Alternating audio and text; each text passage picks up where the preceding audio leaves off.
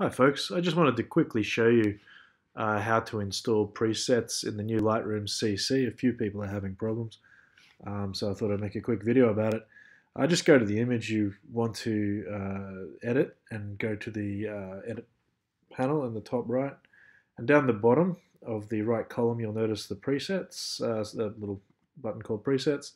Click on that and you've got your current presets in there, which are the ones that are supplied by Adobe, but if you want to add your own, it's as easy as going to this icon next to presets, going to the open presets folder, and that'll open where the presets should be kept. You can either import them individually into the user presets folder, or you can just drag a folder of your own to the same place as user presets. We've got the pop pack here from light stalking. We'll just drag that over.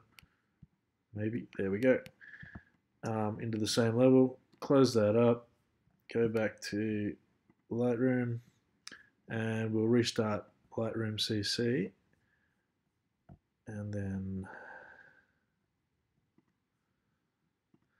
open it again.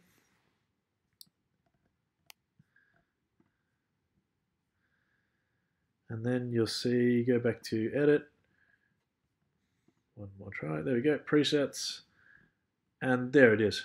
So underneath your other presets, so just choose the one you want and you're done. Thanks guys, good luck with it, and if you're having any problems leave a comment and we'll try and sort you out. Cheers.